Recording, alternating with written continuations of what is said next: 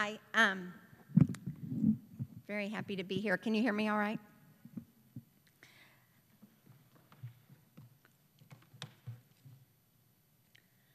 The story today centers around some remarkable people, three remarkable women and probably more than that in the grand scheme, and some remarkable men. This is the big house at Melrose Plantation. Melrose Plantation was founded by the son of Marie-Thérèse Quan, who was a slave who had a 19-year relationship with a Frenchman who eventually purchased her freedom and the freedom of some of her children. She got an annual stipend and a piece of land, and she was an amazing businesswoman and acquired a great deal more land over the years. Eventually, he broke up with her and married another woman as his reputation increased in the town. Marie-Thérèse was born in 1746, and she was born a slave into the household of the founder of Natchitoches, which is spelled Natchitoches, but it's pronounced Natchitoches. This is all in the Cane River region of Louisiana, and her son Louis Metoyer got this land. He got 991 acres, and he established Melrose Plantation. This big house, he started the construction in 1932, and it was continued by his son. Her children, developed a lot of property in the area, had different plantations, and it remained in the family from 1796 to 1884. There were a number of terrible droughts. The plantation had a lot of different things over the years. A little bit of tobacco, maybe a little bit of indigo, always pecan trees, and it was briefly owned by the Herzog family. They bought it for a pittance, and then it was sold to the Henry family in 1899. And John Henry and his wife, Carmelite, she was known as Cammie, lived there and just did a lot of work improving the house. They added 2 towers at either end of the home, and John Henry only lived there for 20 years, and he died. Well, Cammie Henry was the second remarkable woman. She continued the farm after her husband died, and she started an artist colony. She was incredibly interested in the local folk arts, weaving, and she apparently collected log cabins, and she made elaborate scrapbooks, and she invited really important and not so important painters and writers to come and stay with her for extended periods, and it was this amazing, lively place. This is one of the early buildings from the plantation. The estimated date is about 1810. This was probably the original colonial home on the plantation. It predates the big house. And this is a really enigmatic and wonderful structure on the property, probably built between 1820 and 1830. And it's just unique in its materials and design. And we're going to be talking more about that as we go along. Here's just a little bit more. There's a thing called a Creole cottage, which is a important part of the vernacular of the area, but Africa House has this remarkable freestanding roof. There was not clear evidence that there were ever any posts, but it's this structure that defies logic and gravity, and everyone's kind of compelled by it. So enter the picture back, Clementine Hunter, who was born in a family of sharecroppers in 1887, and she moved to Melrose Plantation at age 12. And her family worked picking cotton. She worked in the fields and attended school for 1 year, but she didn't like it. She kept running away from school and said that she preferred picking cotton to the sort of confining structure of the schoolroom. And she was a field hand, she was a maid in the house, and eventually she became a cook. And somewhere along the way, one of the guests at the house, whose name was Alberta Kinsey, left some paints behind. And in 1938, that's the earliest date we know, Clementine made some paintings. She started to experiment. In 1939, one of the remarkable men in the story shows up, and this is Francois Mignon. He was a gentleman who came from New York for a visit. Cammie Henry wrote him and said, "Oh, please come back and for a longer stay." And so he stayed from 1939 to 1970. He really liked it. And Francois was a writer. He wrote about gardens and local culture, and he was quite the raconteur. They discovered over the years, I mean, this story sort of grew that he was Francois Mignon from Paris, and that he knew everything about French culture, and so he sort of let this story grow. The wonderful thing about Louisiana and a lot of traditions there is that they're oral traditions, and nobody will let a good story get in the way of the facts. And this is what we have sort of encountered throughout our research on Clementine Hunter, is the remarkable people that tell the stories and the remarkable stories, and we get a little hung up trying to separate the facts, but it's not that much fun. So Francois is very intrigued by Clementine, who's a good cook, and she brings him some paintings, and he decides she's a fabulous painter. I guess they become close, and Francois writes about her. I think he was really a critical piece of the story in getting her recognition and getting the plantation recognition and getting recognition for himself. The curious thing is he was almost legally blind, and he wrote about gardens and art. But here they are together. Francois became sort of her agent, and people that came to the plantation to visit would have to go through Francois. Clementine didn't really want to mess with visitors too much. This is the cover of a book. Up here, I don't know if you can read it, but it says 25 cents to look. Well, up here it says 25 cents to look, and then she changed it to 50 cents to look. And one of the anecdotes is, people would drive up and ask for direction to Clementine Hunter's house, and she would send them down the road. But this is the cover of a wonderful book by Art Shiver and Tom Whitehead, who, Tom Whitehead, these are two more remarkable people in the story, because Tom moved to the area, I think in the 60s, and befriended Clementine, and he was a teacher at Northwestern University, which is the university in Natchitoches. And every time he went, he'd buy a painting, and the prices of her work used to vary from 25 cents to, I think, $5. And he acquired her work, and he visited her every week throughout the remainder of her life, and has done amazing original research looking at Francois Mignon's notebooks. Francois kept a journal, and apparently there are 17,000 pages of journal that are now in an archives, thank goodness, and Tommy and Art have done a lot of original research in that archives. So this is the little building African house as it looks today.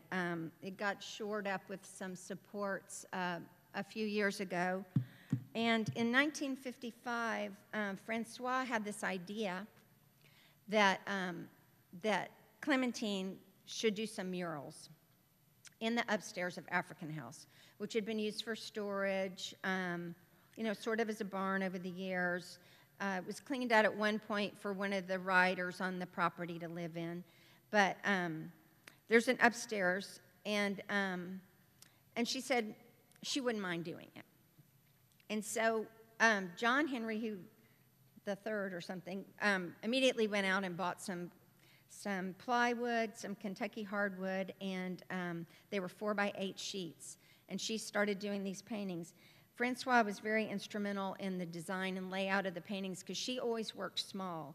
She was someone who, once she started creating, really had to create. She would paint on bottles and shingles and scraps. She also made some quilts, and so she agreed to do these murals. She was 67 at that point. She'd been painting since 1938, and in 6 weeks she did these paintings. She decided after the first one that she said, I don't want to do this for nothing, and she wanted to be paid. But Mr. Henry said he depleted his budget in buying the plywood. And so a few local supporters who were friends of hers put a little bit of money in a pot, and I think she got $5 every time she finished one of these big paintings. This is the way the paintings are installed in Africa House. They go entirely around the room, and they're scenes of plantation life. She was a memory painter. She didn't work outside. She worked in her home from memory, and I love it that Tom and Art came up with this term. I think they came up with it, insider artist, because she was painting what she knew. In the case of the African House murals, she was also painting what Francois knew, and he actually made up the name of this house. He made up names for a lot of the buildings on the property that have stuck, but they're not accurate. African House probably has no relation to Africa, and Yucca House is also a made-up name. But here is just one of the paintings in the cycle. This is African House, the big house, and this is Cammie Henry's eldest son, Stephen, who is out examining his corn crops. And this is supposedly Marie Therese Quan Quan, and this is her husband, Thomas Metoyer. And Clementine, people that she considered important, she would paint big. And I think it must have been Francois' influence for her to put these people in the painting. I don't imagine they had much direct relation to her life. But this is Cammie Henry here under this little tree. This is the Yucca House, which was used as a residence, and this is a great big sundial on the property. This is one of the visiting artists who was a woman photographer. This is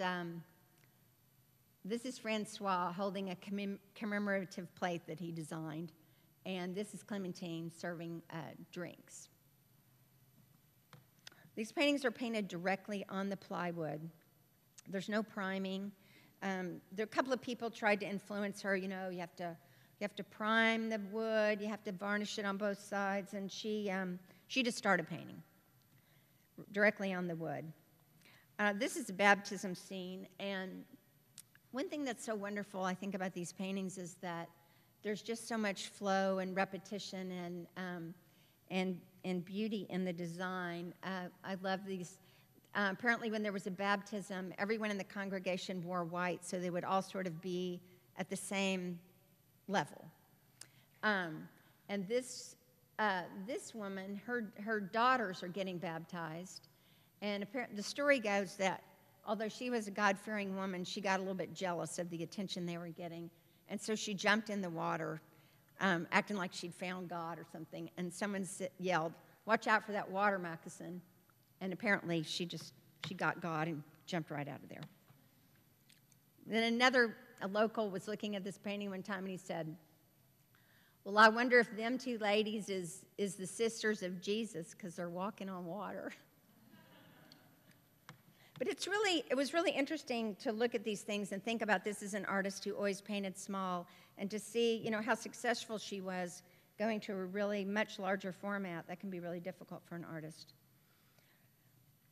This is a funeral, Cane River funeral. This is Aunt Addie, who was about 100 years old, and she always drove the funeral trucks, and everyone has on their finery. This must be a really important gentleman back in the background who's ringing the bell.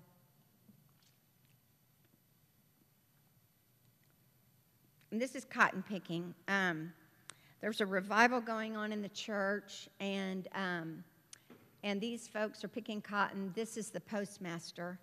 I don't know if the postmaster would have figured very largely in her life. Clementine was never taught to read or write. She didn't have the opportunity, although she was a very bright person. She told Francois once that it was really harder to mark a picture than it was to pick cotton, that she really liked picking cotton. They would sing all day. They would hang their babies in little hammocks in the trees, and they'd get to the end of a row and check on the children. And I think it was just probably a time where she got to be with people that she really liked and be in a community that was maybe more welcoming than, you know, being a servant in a house of people where you might be invisible. These folks are tending vegetables, and there's a wedding going on.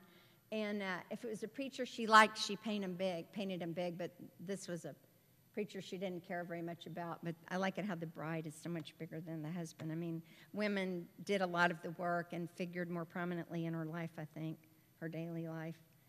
And this is a pictorial map that Francois asked her to do from this plate that he designed. And he wrote an article about it, or wrote an entry in his journal that, you know, showed that she was a true primitive, because she didn't get it absolutely right.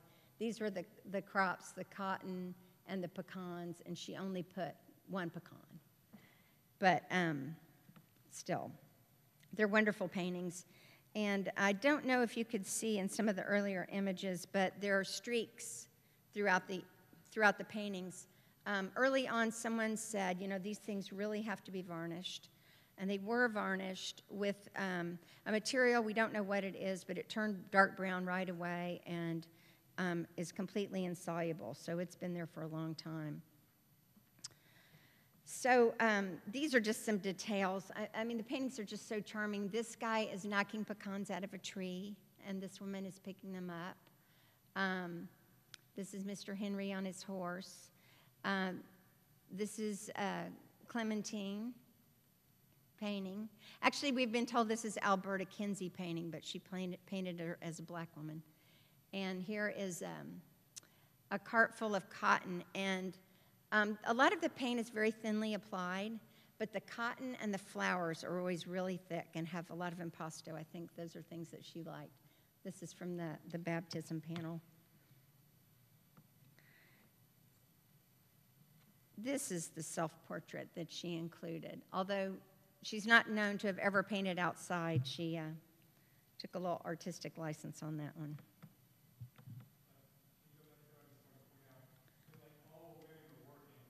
What?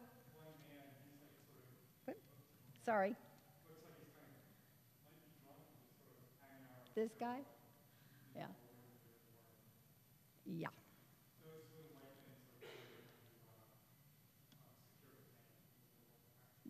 These are tissue. So these paintings were painted in 1955. By 1983, it was noted that there were some changes and some flaking, and Michael Swicklick and Jay Kruger, who are both working at the Kimbell, were invited to come and look at the paintings, and they made a proposal.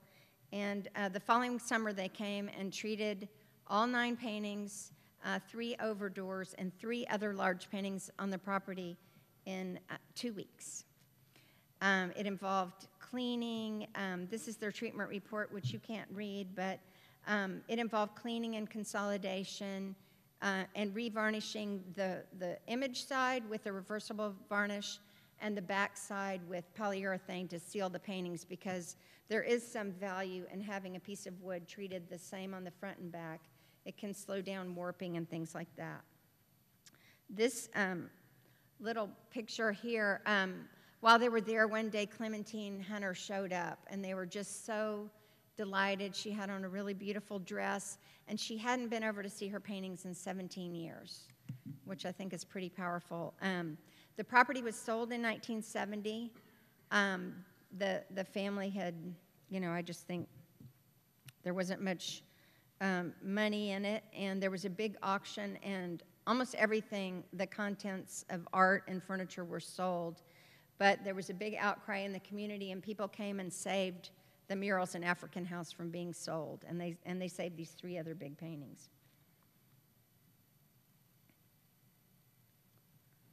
So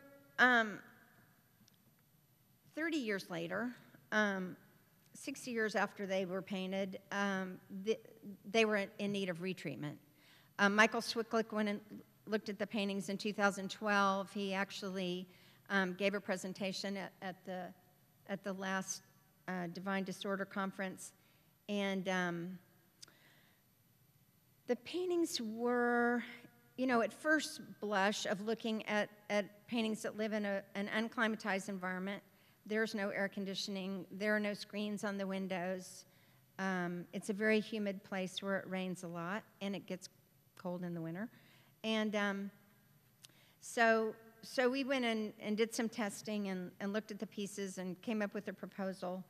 And then in May, we went back with a team of art movers from Houston, and we started to take the paintings down for them to be treated in Houston. They wanted us to do it on site, and we just said, you know, these things really need massive treatment. We need the good light and materials and equipment in our studio, and so we finally convinced them that that was the best way to go. When we took them down, there was just a lot of spiders. And the wood behind the paintings is this remarkable hand-hewn cypress. These boards are, you know, 12 to 14 inches wide and really long and just beautiful. But there's knot holes and cracks, and obviously lots of insects come in behind the paintings. So the first thing we did was vacuum them. And then we thought, okay, well, we'll put tissue on all the flaking parts. And we ended up putting tissue almost all over all of the paintings because we noted so much fragile paint. And this is, you can see here what it looked like where the paint was lost.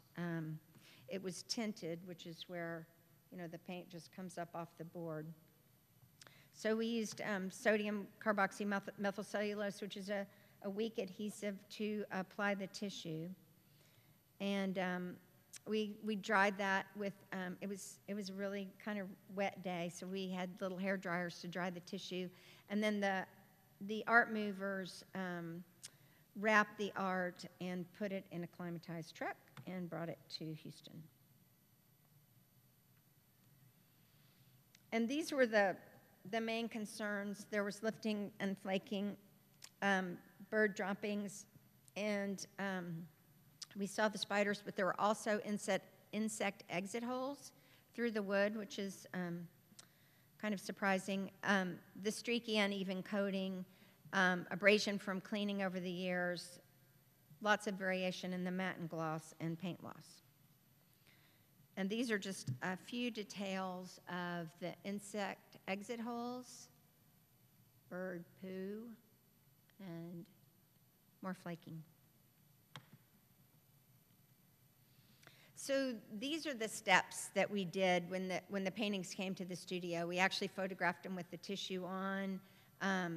We consolidated through the tissue with fish glue and set the paint down. And then in the process of taking off the tissue, you also clean the paintings. And the grime was really red. The earth there in Natchitoches is bright red dirt, lots of iron. And we mended the plywood. We cleaned the front and back. There were a lot of articles on the back, and we photographed and encapsulated the articles. The first thing we did was we had them treated for insects in a nitrogen chamber at the Museum of Fine Arts. And Steve Pine, who's the furniture conservator for Bayou Bend, which is a wonderful, historic, important furniture collection in Houston, said it was actually kind of rare to find insects in plywood. We didn't ever see any insects. It was just a precaution. And after we did all the cleaning and consolidation, we filled the insect holes and some of the deeper paint losses and put an isolating varnish of paraloid B72, which is a very stable varnish. We retouched with gambling colors and then put additional varnish on the front and the back to make a more uniform surface. This is Gabrielle Dunn, one of the conservators in our studio, and she's doing that first step of brushing the sturgeon glue through the tissue.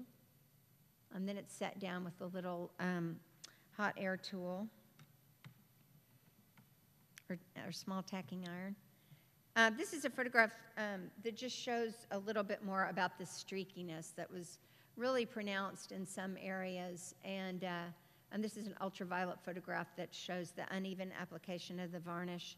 Some of the paintings actually have a lot of abrasion because it looks like over the years maybe people tried to clean that brown stuff off.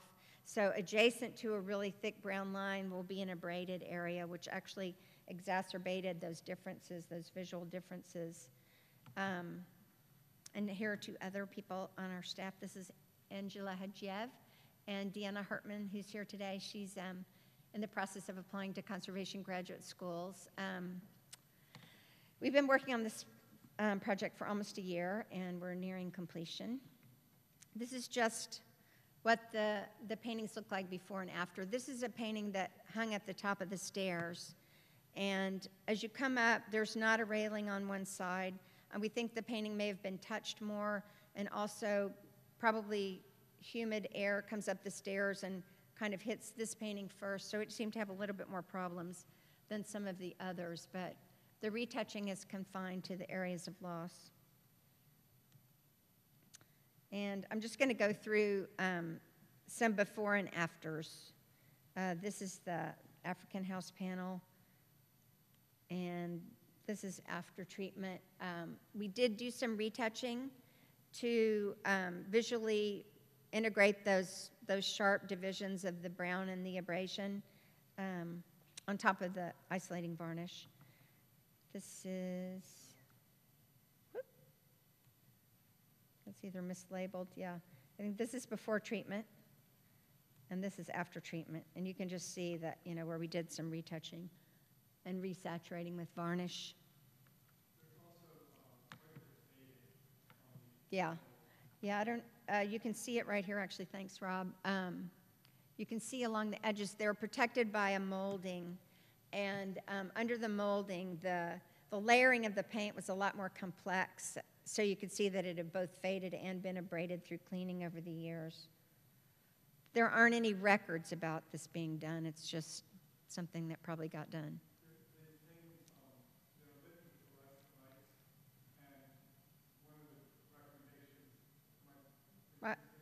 Yeah, probably. I'm just not there yet, but you can remind me. Before retouching, after retouching. So a couple of weeks ago, probably early February, we had an event at our studio just so people, I mean, so many people in Houston, when they heard that we were working on these paintings, said, "Oh, can I come see them?"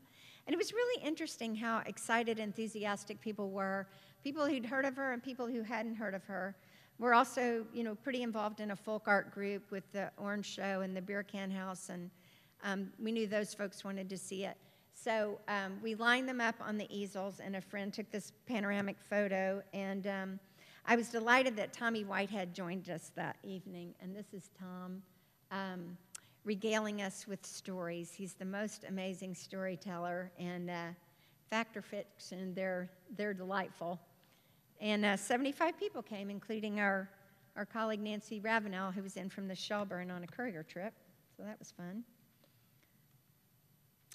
And a couple of weeks ago, we went, NCPTT sponsored a workshop. It was called Engineering for Timber Framing, and they had expert timber framer, engineers, people who'd worked on historic building preservation projects, and some students from the Texas Conservation Corps, which is sort of, I think, like AmeriCorps for Texas, and people that work at the local national parks. Melrose is a National Historic Landmark now, and is owned by a foundation called the ANPH.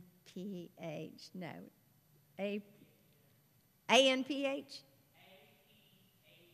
APHN, the Association for the Preservation of Natchitoches Heritage. Historic Natchitoches. Okay. So we went to this workshop. We thought it was going to be sort of like a charrette, and there were charrette aspects.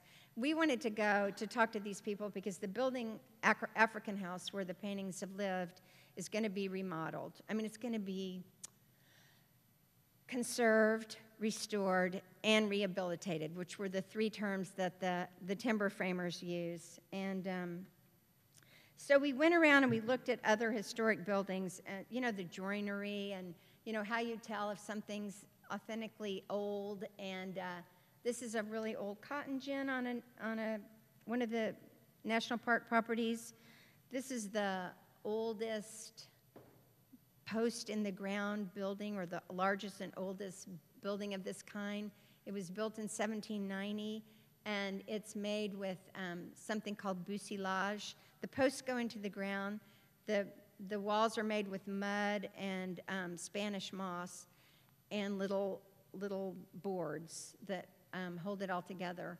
And I mean, this building was made as temporary housing in 1790, and it's still there, and it has a dirt floor. And it's just kind of incredible that a lot of these really old buildings have survived. This is the kitchen of that house. And this is, then we went back to African House, taking all that we learned about looking at old buildings. African House is 200 years old.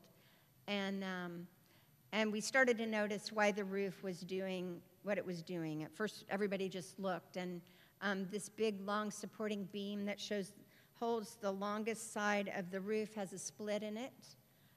Some of these posts have insect damage, and we were looking at this really interesting joinery of the dovetailed joints of these amazing hand-hewn boards, and we noticed that there's a Roman numeral system going up the side. The boards are numbered, and we also noticed that two numbers were missing at the top of each side.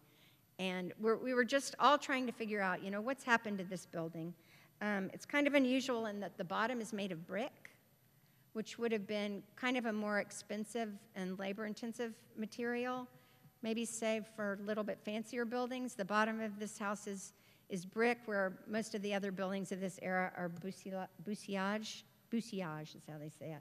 This is bucillage in Yucca House. They have an open wall, so you can see this amazing technique. And this is the downstairs of African House. This brick floor was put in a few years ago when some repair work was done on the wall. There was excavation and concrete was put underneath. For better or worse, that was done.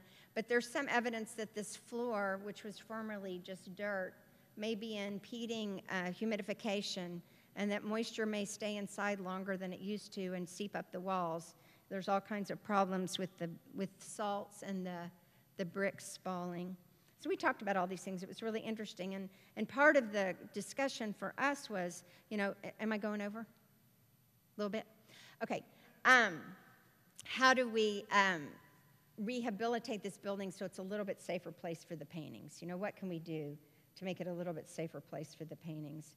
And, you know, part of it is put screens in the windows and, you know, put doormats down on the floor so not so much dirt gets, you know, tracked inside. Maybe close this door and have the public enter this way and then go up the stairs so you don't have humidity and temperature change sweeping up both flights of stairs. In the last year, some reproductions were made by a local company. These are the reproductions. And aside from being shiny and smooth, they're kind of remarkable. And the idea is, well, I'll tell you in a second. This is the wonderful woman who actually funded this project. She died just a few weeks ago, Theodosia Nolan, and anyway, we thank her. This is where the paintings are going to go live when they get picked up next week. They're going to go live in the new Louisiana Sports Hall of Fame, which is an award-winning building built in the historic section of Natchitoches that's really quite different from where they've lived all this time. And so one question I just want to kind of leave with you, because one thing we think about is the cycle of conservation, that these things were restored 30 years ago. Now they've been conserved again. What are the concerns about leaving it in this building? And I think everybody at Melrose, most of the people at Melrose want to keep them there. I mean, it's a symbiotic relationship, the importance that Clementine Hunter's history lends to Melrose and vice versa. It's an amazing, compelling story. So I don't know, that's one thing, if we have any time for discussion today or tomorrow, we would like to talk about. The paintings have a lot of meaning, of course, at Melrose. So I just want to thank our staff and the folks from Melrose and the authors of the books who've been such a help to us, the foundation, and Deanna, who helped with this talk. Thank you very much. Here's a little bibliography. Thank you very much.